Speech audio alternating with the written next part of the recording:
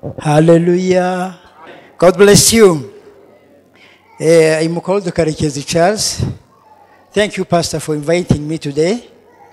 I was not aware that it will be such a good celebration, especially for the kids. 2009 and to 2017, how many years? 8 years have elapsed. And this young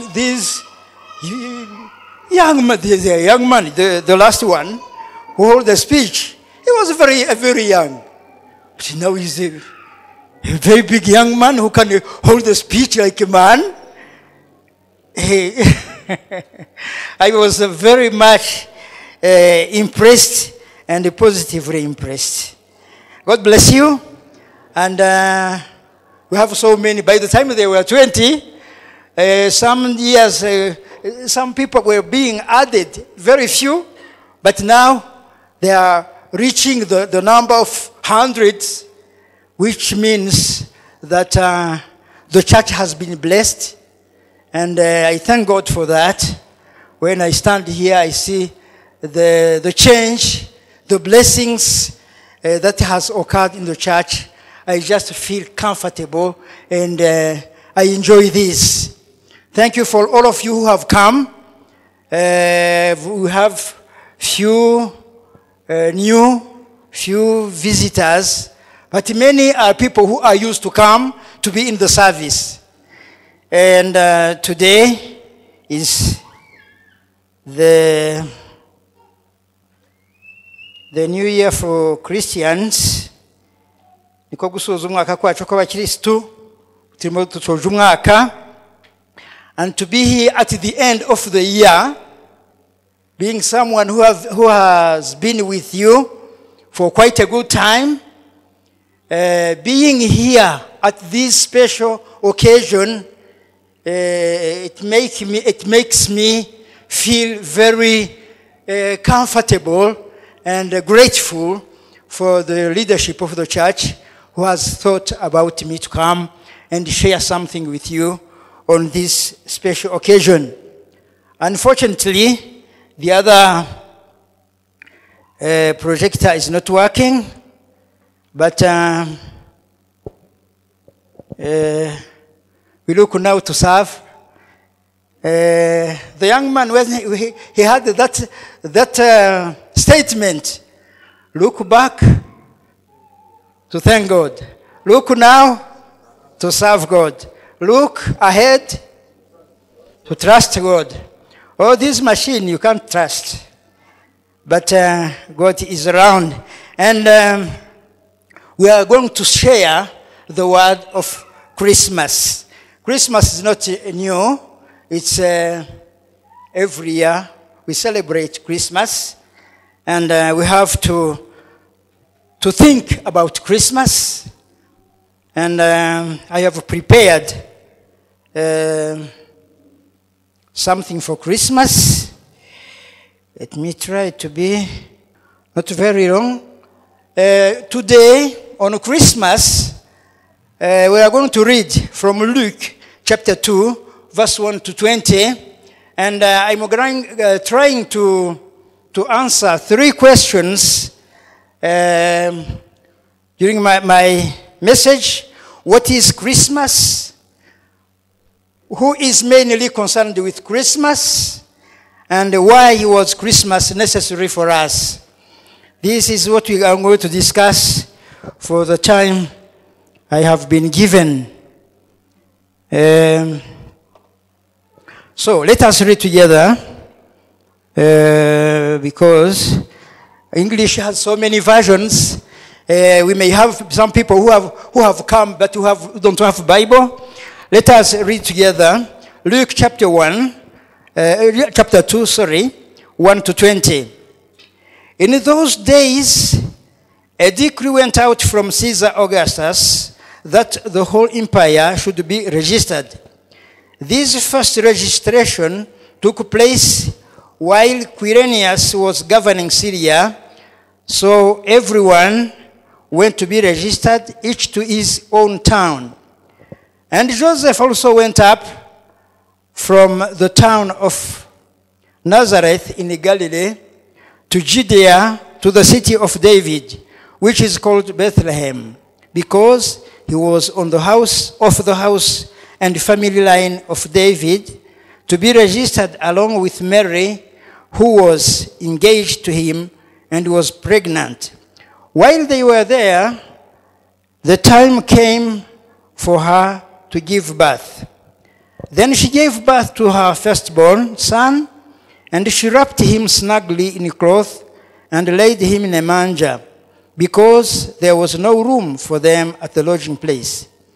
In the same region, shepherds were staying out in the fields and keeping watch at night over their flock.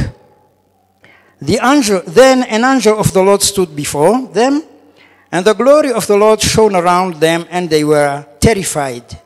But the angel said to them, "Don't be afraid, for look, I proclaim to you good news of great joy that will be for all the people. Today, a Savior who is Messiah, the Lord, was born for you in the city of David. This will be the sign for you. You will find a baby wrapped snugly in a cloth and lying in a manger." Suddenly there was a multitude of the heavenly host with the angel praising God and saying, "Glory to God in the highest heaven, and peace on earth to people he favors." When the angels had left them and returned to heaven, the shepherds said to one another, "Let's go straight to Bethlehem and see what has happened, which the Lord has made known to us." They hurried off and found both Mary and Joseph and the baby who was lying in the manger. After seeing them, they reported the message they were told about this child. And all who heard it were amazed at what the shepherds said to them. But Mary was treasuring up all these things in her heart and meditating on them. The shepherds returned, glorifying and praising God for all they had seen and heard, just as they had been told. Amen. You will bear with me. I have taken quite a good time without preaching in English. Mistakes will be there, but bear with me. Try to get the necessary, the message. So I'm going to answer these three quick questions which will help us know more about Christmas. The first one is, what is Christmas? I said Christmas is a unique historical event of a baby boy whose birth was foretold before he was born. Christmas is the best evidence of God's love to mankind. Christmas is the fulfillment of God's promise made to our ancestors soon after the fall, as we read in Genesis chapter 3, verse 15. Jesus, before he was born, there were so many prophecies about his coming. When we read in the book of Micah, chapter 5, verse 2, we see that the place where he will be born was known. It will be Bethlehem, a small city in Judea. The person concerned with his childbearing was prophesied. The person who would be in charge of childbearing was known. It will be a virgin. This was prophesied in Isaiah chapter 7, verse 15. the circumstances of his birth, the circumstances of Jesus' birth were known. And when we read Luke chapter 1, 26 to 38, we see that a heavenly messenger came to Mary to announce the news, and God Almighty himself was involved in the event by the power of his Holy Spirit. The reason why the baby who will come will be called the Son of God, the Emmanuel, which means God with men. This is Matthew chapter 1, 23. I can testify, and you know, all the people, all the leaders of all religions, nobody can compare with Jesus. When to have such evidence, such messages, such prophecies, before they come to earth, you can find none. So, it's a unique historical event. Christmas, I said, it's the best evidence of God's love to mankind. The best evidence of God's love and grace. Because nothing could save humanity from eternal condemnation. Since the garden of where Adam and Eve lived, when they sinned, people, all the descendants of those people, you and me included, were under condemnation. And nothing could save us. Nothing could save the people from that condemnation caused by sin. Not even the law given to Moses. Moses is a big man. But the law he was given could not save the people in the Old Testament.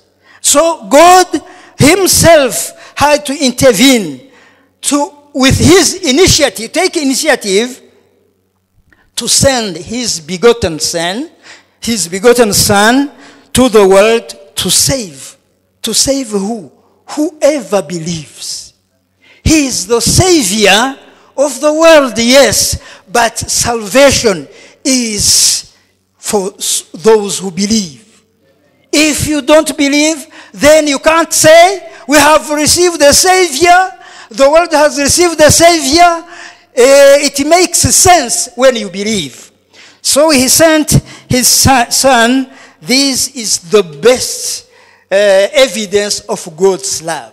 God cares about the people he has created in his image.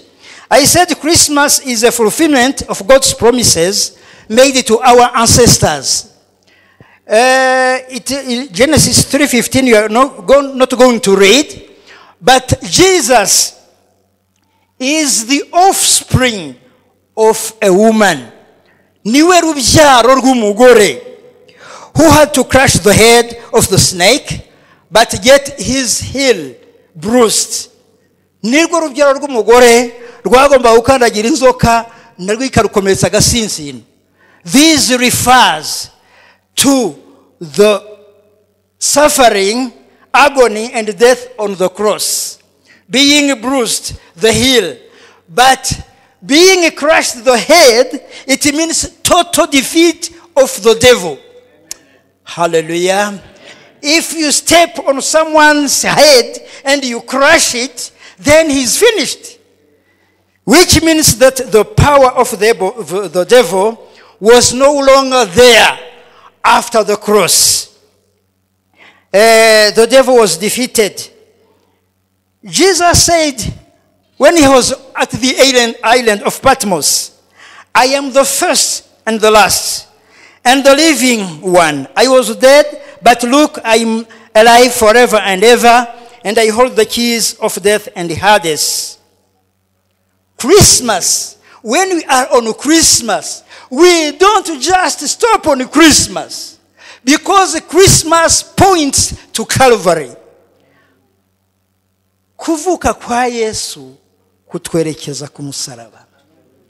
Because Jesus came with a purpose, with having in vision the cross of Calvary. Because there was salvation. This was the ultimate purpose for Jesus to come on earth, to be an offering pleasing to God on the altar of Calvary. What is Christmas about? So, I think you can pick Christmas as a unique historical event, as the best evidence of God's love. Christmas as the fulfillment of God's promise to our ancestors. Now, the next question: who is the person involved or concerned with Christmas? I said the man. You have stopped on the. Who is the person concerned with Christmas? I said the man Jesus Christ, conceived and given birth by Mary, but Jesus, the Logos, the Son of God, was eternally with God the Father. When we read John chapter 1, from verse 1 to 4, we see that Jesus, Mary gave birth to a human body, to Jesus as a man. But Jesus as the Logos, as the Word of God, was eternal. He did not start when Mary gave birth to him. That was not the case. This is what is called the miracle of Christmas. The miracle of incarnation. Jesus, the Son of God, putting on human flesh. When we read the Bible, some people may not know this, but Jesus did not start living when he was born by Mary. The reason why some people compare Jesus with Mary, Jesus is divine. Jesus was. He said, before Abraham lived, I am. He was. He did not start there. He was Jesus. The person concerned with Christmas is the man Jesus Christ. But Jesus is not a simple man. Jesus is not a simple man because he's God-man. Jesus, he has the divine nature and the human nature. When he was born, it was a human nature because he was there. This is the reason why we cannot compare Jesus with his mother. His mother played a good role. She was blessed to have such special mission. But Mary, these cannot give him a right to be divine or to hold some divine attributes. He has been blessed, but Jesus is divine. Mary is just a man, a human being who had a special mission. The birth of the Lord, Jesus as a man in a manger, was also a demonstration of humility that we need to imitate as children of God. On Christmas, we cannot fail to get this idea. Jesus came from heaven to earth, which means he humbled himself. He became a man, a simple man. He wasn't born in a manger. The simplest location someone can be in, a manger. There was no house. This is a sign of humility. And humility is very important, because Jesus came and gave a sign of humility, but also he was accessible to all people, rich or poor, big men like Magi, and simple people like shepherds. He was accessible to all. And even now, Jesus is accessible to you and me. Everyone can reach him. When he was standing, he said, "Come, all who are burdened, come to me. I will give you rest." Everyone is welcome. You don't have to go through corners to reach Jesus. No. You can go straight to him. He said, "Come to me, all you who are burdened, and I will give you rest. I will give you peace." He invites everyone. We don't need to go through Pastor Aimable or Pastor Charles to reach Jesus. No. He invites everyone. You just come. Hallelujah. Humility.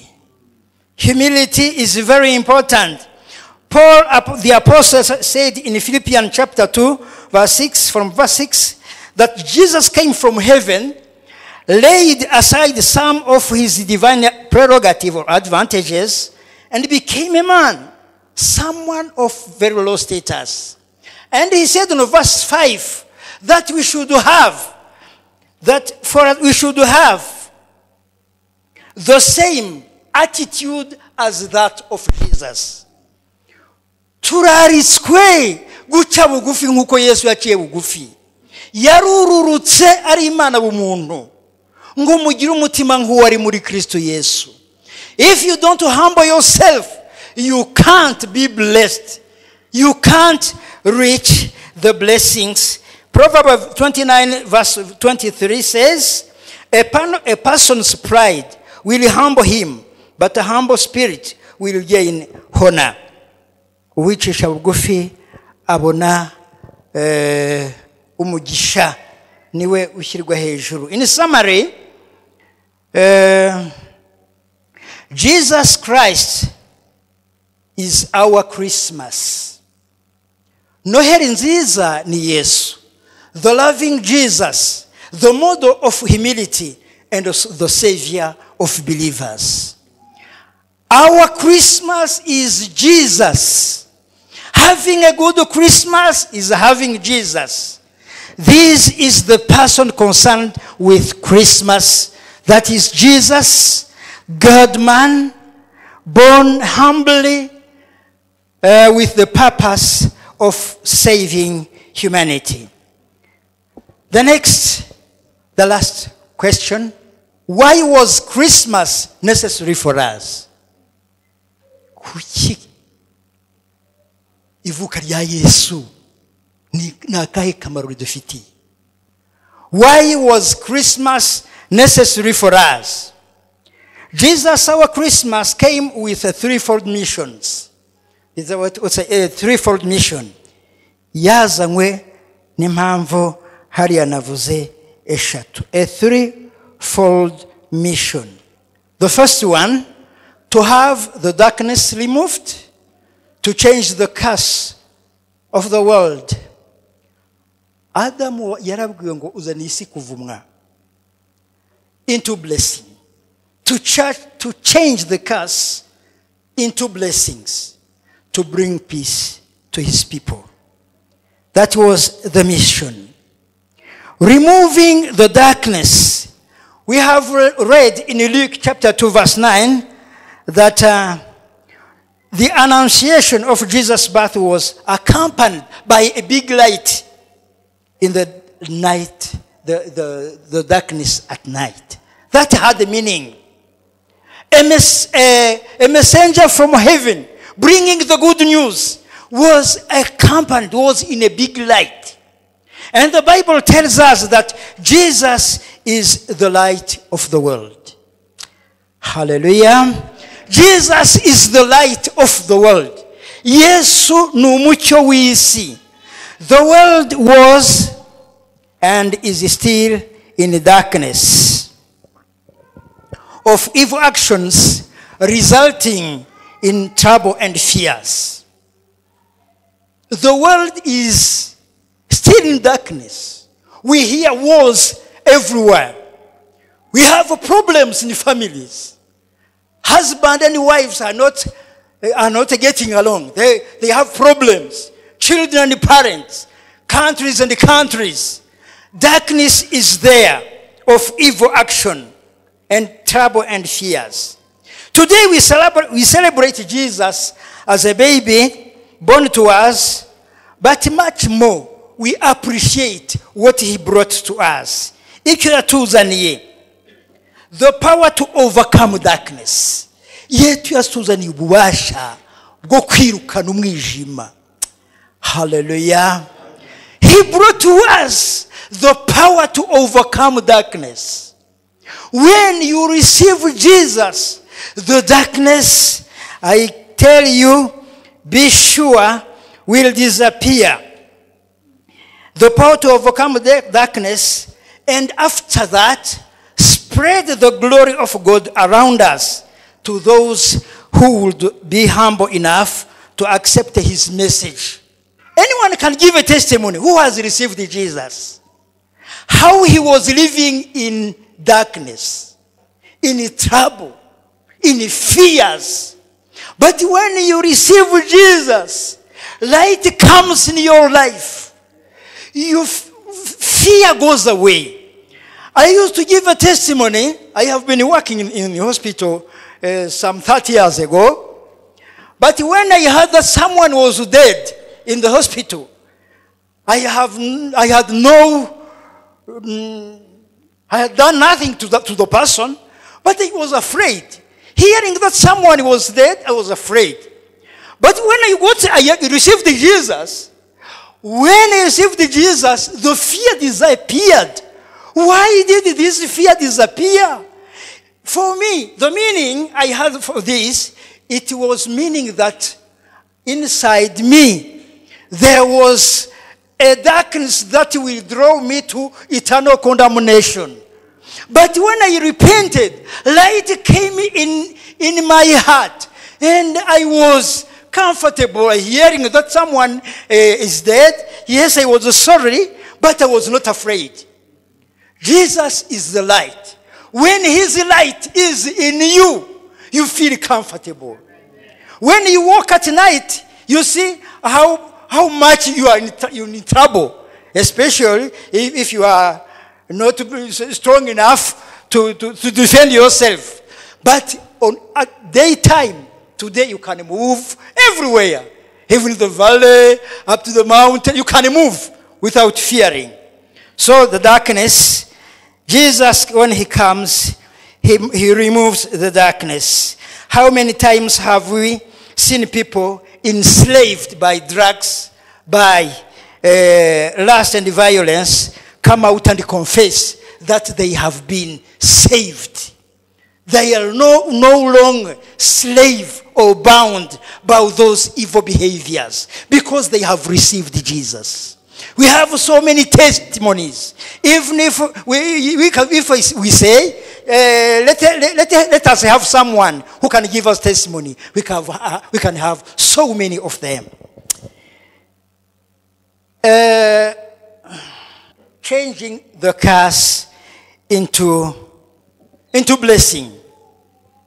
We say today a Savior who is Messiah the Lord was born for us in the city of David. That is in Luke, we have read this. The world is under God's judgment because of sin. The judgment is that the light has come into the world and people loved darkness rather than the light. The world is living in darkness and in judgment because of sin. The Messiah, the Lord, came. When he came, he had the power to bless people when they received them. When people accepted to receive Jesus as the Lord of their life, they receive the Savior. They are free from the bondage of sin and evil deeds. That is the judgment removed. Gucibwaho iteka ndikuba kugihari iyo twakiriye Yesu. When you are in Christ Jesus, there is no longer condemnation. There is no condemnation. The curse of sin and the darkness goes away. Like the darkness at night, you are no longer under judgment. When people receive Jesus as Lord of their life, things change. And they are free. This is what I wish you. And let us move to the last. Some of my last slides. One of the three missions Jesus came for is to bring peace to his people. Bring peace to his people. Luke reports in chapter 2, verse 14, glory to God in the highest heaven and peace on earth to people he favors. Jesus came just to break the circle of war and violence in a more effective and lasting way of removing violence from the heart of people. Violence means lack of peace. Violence. Jesus came to change violence into peace, to remove violence from people's hearts. Violence outside starts from violence inside. When you have peace, you give peace to other people. When you are violent, when you have a violence in you, then you are no longer a peacemaker, you are a troublemaker. You give just what you have. You give trouble. When you accept Jesus in your heart, on the day of Christmas, many people say, yes, avukire mitima yanyu. This is a good wish. But sometimes it just passes like that.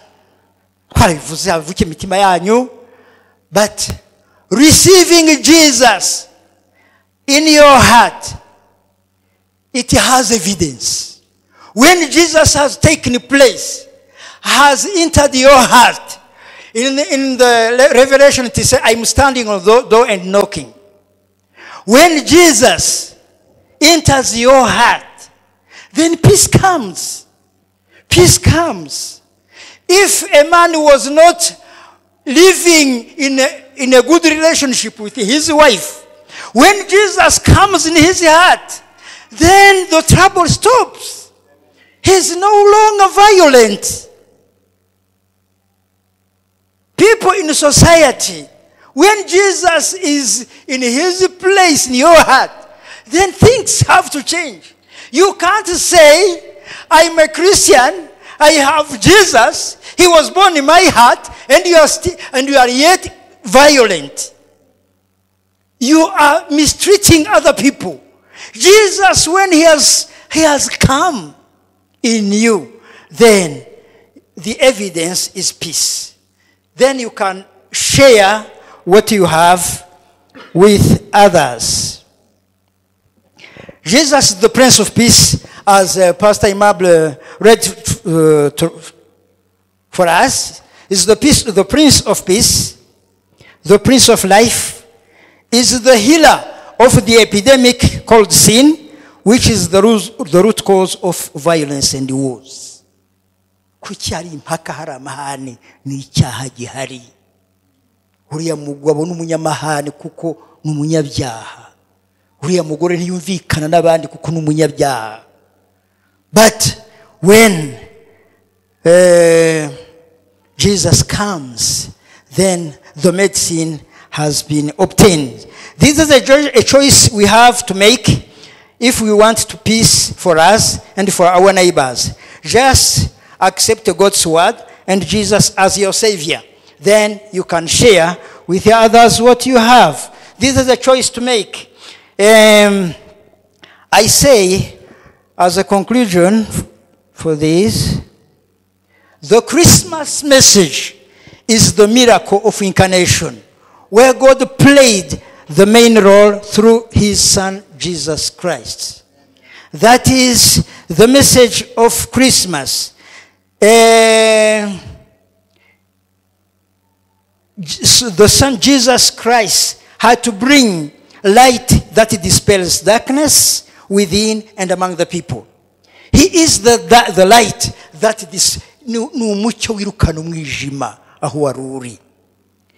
He is to bring the blessing of salvation where the curse of sin and misery have prevailed. He brings the blessings of salvation. I'm called Mzee, kandi nkanabyemera ni byiza aze kugira abana n'abuzukuru. Uyu munsi nabonye twabanye ahangaha bita abana bakuru cyane, bagiye babyara bamwe bashyingirwa ndahangaha, bafite abana bamaze kuba benshi. I'm approaching 70 years. 70. But my father died at the age of 62.